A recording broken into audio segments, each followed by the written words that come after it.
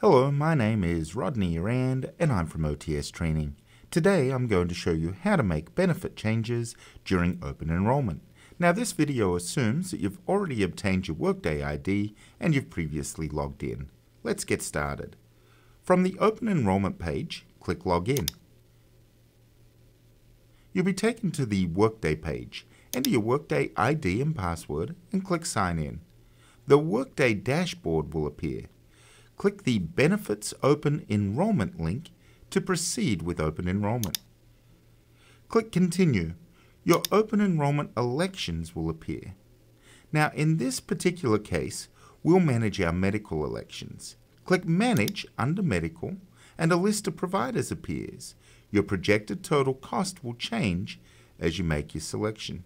You'll click Confirm and Continue, and then you'll be asked to verify your dependents.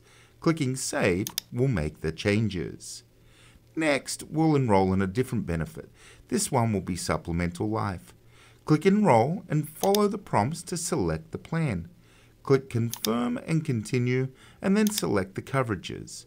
Choose an amount from the drop-down, and then click Save.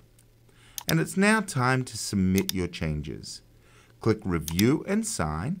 A summary of your entire benefits will appear. If you're satisfied, scroll down and click I accept. This is your electronic signature. When finished, click Submit. And that's all there is to it. Thanks for watching. For more information, please visit towson.edu/open enrollment.